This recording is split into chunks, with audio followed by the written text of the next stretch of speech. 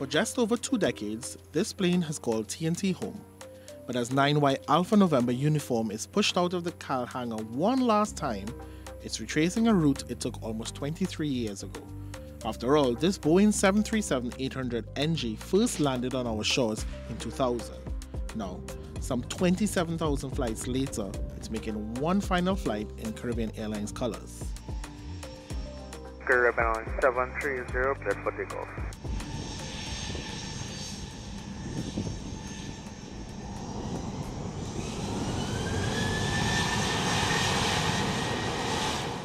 As 9YANU powered down the Piaco runway, employees and enthusiasts captured her final moments.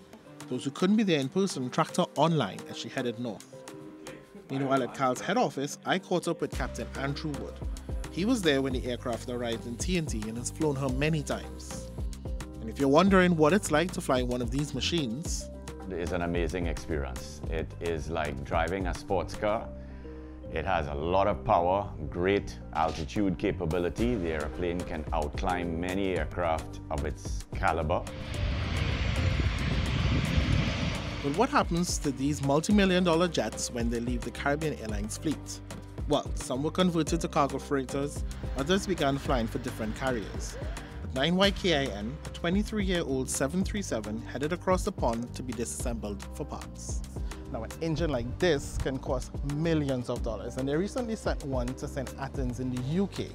It's at the eCube Solutions facility in St. Athens that 9YKIN was decommissioned.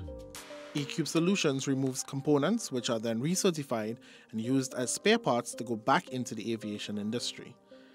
There's normally about 1,000 of those items, and just to be clear, we're talking about items which each have their own part number and serial number and a data plate on them, and those parts have their own maintenance manual and their own records, so-called back-to-birth trace records, and those will have the opportunity to go back into aviation as traceable parts. While the engines are usually the first to be removed, components like emergency slides and nose cones are also taken out. About 93% of an aircraft can be either recycled or upcycled. And your imagination is really the limit when it comes to upcycling. Cuts of the airplane cabin have been turned into backyard offices, ancient carvings turned into chairs. Well, you get the idea. But for those with less space and or money, there's always aircraft skin. But before you say, hear me out. Companies like Aviation Tag salvage pieces of aircraft skin, which they cut, size, and laser engrave to make keychain-sized collector's items. The company says it's a way to not only upcycle decommissioned aircraft, but also preserve memories.